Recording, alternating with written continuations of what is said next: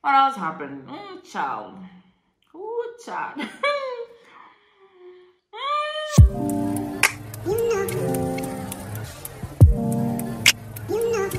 Wild. Wild. Wild, I tell you. Shocking. So, I did my mirena video, right? About my mirena that I got into my sexual health. And let me tell you guys, when I say I got the shock of my life, I almost died. I didn't almost die, but I was shocked. So, but I guess it was also my fault in a way, right? Because obviously I've never had a child and all of that. So I was reading somewhere that if you've never had a chance, there are chances that your mirena might fall out. I don't know. Which is kind of weird. But anyway, or like our uteruses are shaped differently or shit like that. But I would say it's also my fault because after I got my mirena inserted, I didn't go back. Like, you're supposed to come back. They said I should come back after like a week or a month or something like that. But I didn't go back. So that was my number one problem. Okay?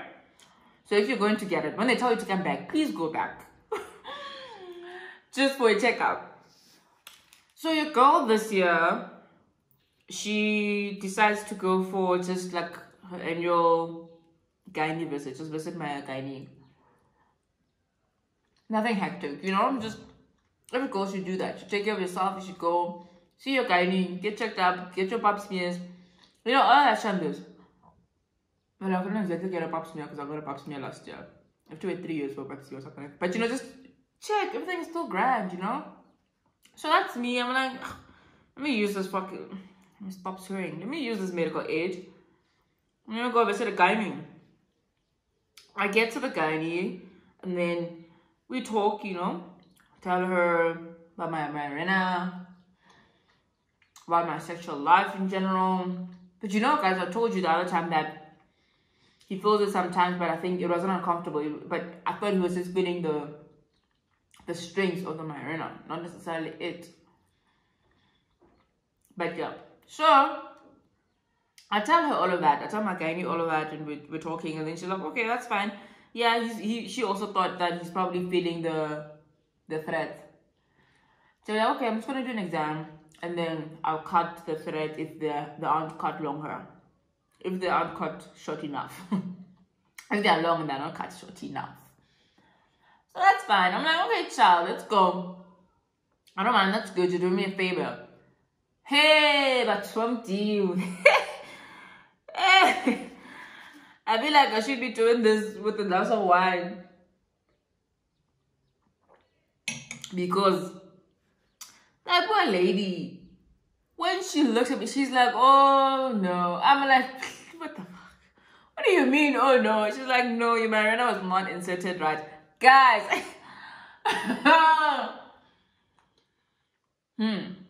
When I said I wanted to die, I was upset. I literally wanted to die. I was like, what do you mean? I paid too much money for this. What do you mean it's not inserted right? She's like, it's not inserted right. She asked me why I inserted it, and then I told her my sexual health. She's like, yeah, I mean, they're not exactly gynecologists, she said. She said they just specialize in sexual health or something like that. But I mean, people who specialize in sexual health should be able to put it in the right position. But that's because she's a doctor, she's trying to be nice about other people.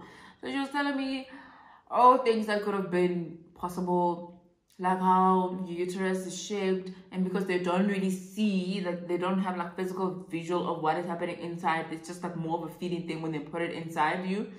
So she was saying maybe when they put it, it went in this direction, and I was just like, fuck, child, what do you mean? She's like, yeah, so essentially you're not safe. I was like, excuse me, what? What do you mean I'm not safe, child? A lot has been happening.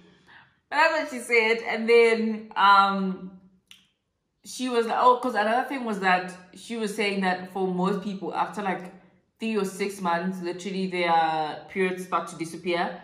And I told you guys that mine haven't really disappeared. They started getting shorter and lighter after I got it, and then with time they started getting heavy. You understand? So I'm thinking that it was probably poor dried baby. Maybe it fell out or something like that. So this fucking dog.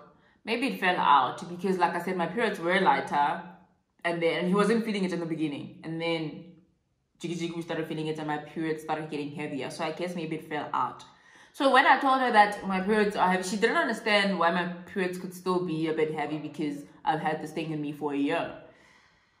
So when she saw that it wasn't sitting right, that just made a whole lot of things make sense, child. That was just like, now it makes sense. So then we had to plan for a removal. She was like, do you want to go back to my social health? I was like, hell no. You are going to put it in, child, because and you have to make sure you put it in right. So that's what happened. So then, because I couldn't just do the removal that same day, I think I had things to do. I couldn't just, like, I had to plan, because yeah, it can get a bit painful and uncomfortable, so you might want to plan your day nicely. So I was like, okay, it's fine. I'm gonna come back in a week, and when I come back, we're just going to do the removal and insert a new one. Once that happened, I went back. I went back a week later. We did the removal and then inserted a new one. And I was actually very happy because I was like, this medical aid better pay, because yo guys, where I work, one thing about where I work is that they are scammers. They are scamming. They are scamming us, I tell you. The package, your salary package looks amazing. It's this big. But you're forced to be on their medical aid. Unless you're married or you declare someone as your life partner or something like that, and you be on their medical aid. You can't even be on your parents' medical aid. Do you understand what I mean? So I'm forced to be on their medical aid. And that medical aid, child, that medical aid, it's like a percentage of your salary. And that medical aid, the amount of money I pay for medical aid, I could literally buy a new car. That's what I'm saying. The amount I'm paying monthly for medical aid can get me a new, better car. So you can imagine how much I'm paying for medical aid. So I was like, this medical aid better fucking pay for this insertion of the mirena, because what do you need? So, but yeah, luckily it did pay. It did pay. It paid for the device itself, and then the consultation itself, I just paid for it myself. Well, no, the other consultations it paid, because I had like 2 consultations. The other one, they just put it as part of the removal. They charged it, the removal of the mirena, they charged it on the consultation. But they paid the 2 consultations and the device itself. I just paid for her hands, essentially, to put it in. Yeah, which wasn't a lot, but they paid for most of the expenses to get it inserted. It was still pretty much the same as the last time, because the device itself, like I said, the last time was like 3,000 something. And she charged me like 2,000 to get it inserted. So yeah, that's what happened. So yeah, and then I went back and then we removed it and inserted a new one. And this time I did not really get knocked out like the first time, because the first time I got completely knocked out. This time I felt things, but it wasn't ridiculously painful, because obviously she gives you like something to numb the pain and make you, like, she gives an injection to like make you numb a little bit, not too numb, but for you to not feel too much pain, and some bullet as pills that you have to put in your bum. There was that too.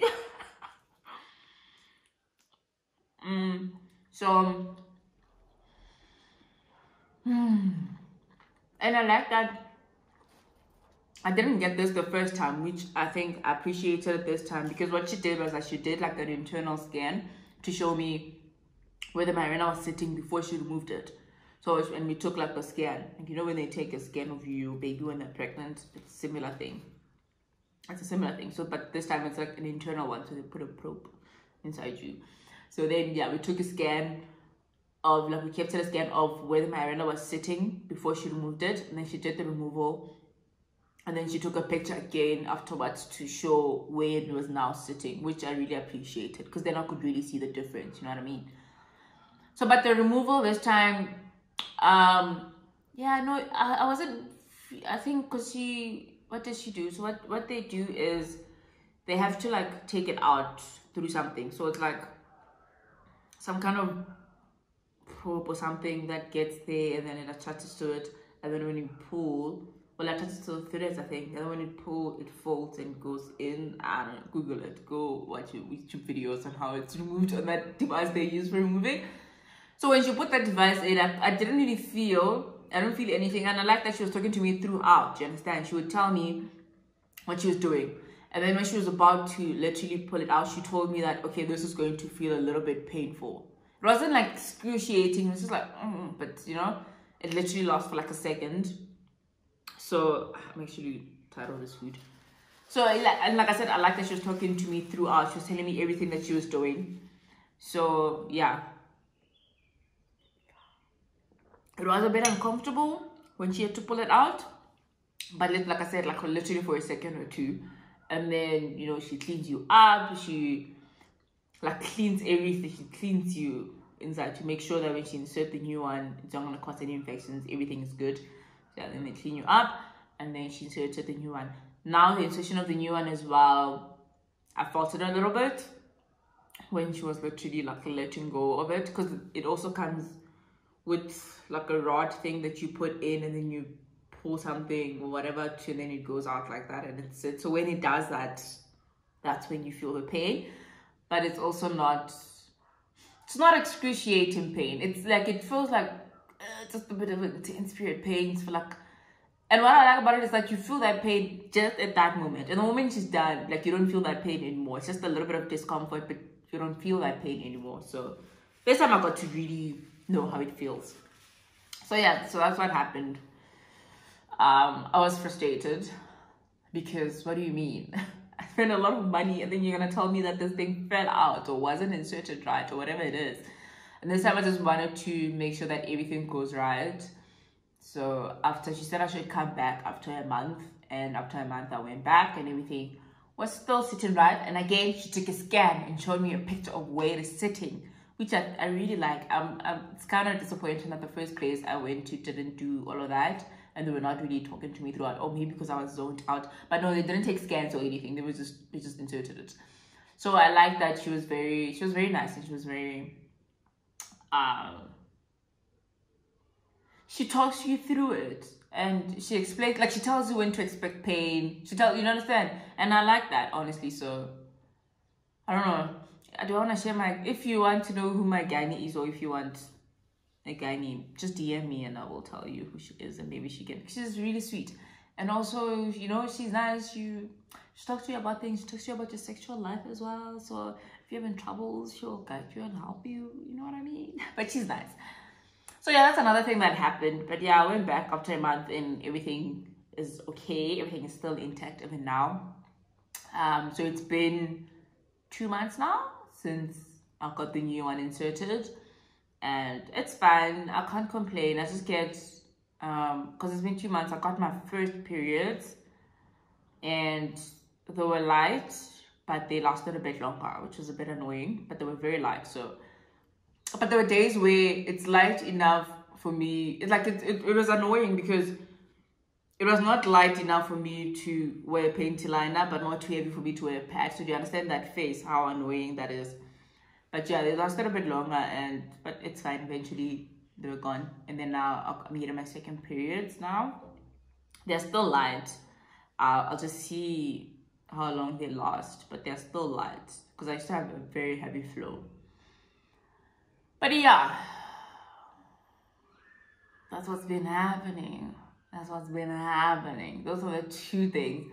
Yeah, the 3 main things. How hectic work is, me moving in, and the whole mirena situation. And still on work. Yo guys, I feel like I'm at a point in my life where, I don't know, I don't want to say I'm confused, but I'm just not sure of where I'm at right now in terms of when I wanted to work where I'm working now. I had a reason for it, right? Because I was in consulting before, but the consulting company I was working for, I felt like was not really putting a lot of attention to process engineering. So yeah, the company was more into civil stuff, I would say, than process. So we were not getting a lot of projects in process engineering. So I felt like, I don't know, I won't get all the experience that I need, right? So I went to where I'm working now because of the experience I needed for me to be able to get something, right? But now it's like, I'm getting that, I suppose, but things are a mess. First of all, I applied for this company and they placed me at a place where they've never placed graduates before. So it's like not everybody is in line with the graduate program, and this graduate program is very specific. It's very specific in terms of the outcomes that you need, and you get reviewed every 6 months. Every 6 months you go for a panel review, and they review, and you need to meet those certain stuff. Do you understand? Those certain outcomes or criteria. So they place us in a place where they've never placed one before, and not everybody is aligned with the program. So it's a bit difficult it's not easy, if I put it like that. I feel like the other guys that are placed elsewhere have it easy because everybody is aware and everybody's in line with everything and everybody know what needs to be done for the graduates, understand? But where we are, it's a lot. The only good thing about it is that I feel like I'm getting more responsibilities and a bit more exposure. Well, I don't know. The first 6 months I wasn't and I hated it, but now I feel like I'm given a whole lot of responsibility and it's good, right? But there's still that, but I still need to follow the program in a way, you know what I mean? So, but it's been frustrating. We went through the most. So I like now starting to like question myself, like, why did I, like, the thing that made me come here, is it really something I really want? What is it going to do for me? You know what I mean? So I've just been at a point where I'm questioning a lot of things and I'm not sure if like that is the right path, that's the path I want to take. So there's that. I'm fighting with myself, but I just know that I hate the environment where I'm at right now. I just hate the environment. I wish I could, I want to do the work that I'm doing, but you know, in a nice office, a nice environment in Santon, you know what I mean? So I just feel like that environment is not for me in general. It's honestly, I will say that I adapt very quickly. I'm not a person that would complain a lot about things. Like I would just be like, okay, fuck it, this is the way it's supposed to be, and just keep it moving. And then like I adapt very quickly, I will say. But like the inner me knows that this is not the place you want to be. You know what I mean? But then I'm not gonna show everyone there that I don't want to be here. No, I'm gonna do the work. I'm gonna you know, mingle with the people. I'm gonna get in with the people and everybody. Like I'm gonna be part of the people, even though I know deep down inside that this is not the environment for me. Obviously, I didn't know that before I went there, but I went there now and I saw that this is not really the environment I want to be in. So yeah, it's quite heavy. It's quite deep. I don't know. It probably doesn't sound as deep to you guys, but it's very deep for me because I feel like I have to really think about my life. And I like what I do. I don't want to say I hate what I do. I like what I do. Like I said, I wish I could do what I'm doing, but in a different environment, in a different setting, you know what I mean? And I think that's what I'm probably going to do. But we'll see. You'll see. I'm just still thinking about it. I haven't made any decision or anything because it's literally, I've only been there for a year, but yeah, no, we'll see. I'll just give myself time to really think about it and just think about my life in general. But yeah, that's pretty much what has been happening. I think this video is long enough. I'm gonna end it here, and yeah, just stay tuned for Vlogmas. I might start Vlogmas this weekend. I don't know. I might start, but it doesn't necessarily mean I'm gonna be posting every single day before Christmas because, like I said, I just go to work. Weekends are the only times when things happen in my life. So maybe there will be some vlogs that come in before I go on leave, which will probably be vlogs on what I do on weekends. But once I go on leave, we'll have definitely a few consistent days of vlogs.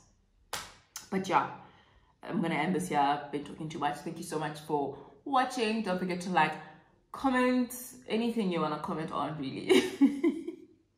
It's been a while. Anything you feel like commenting on, just comment.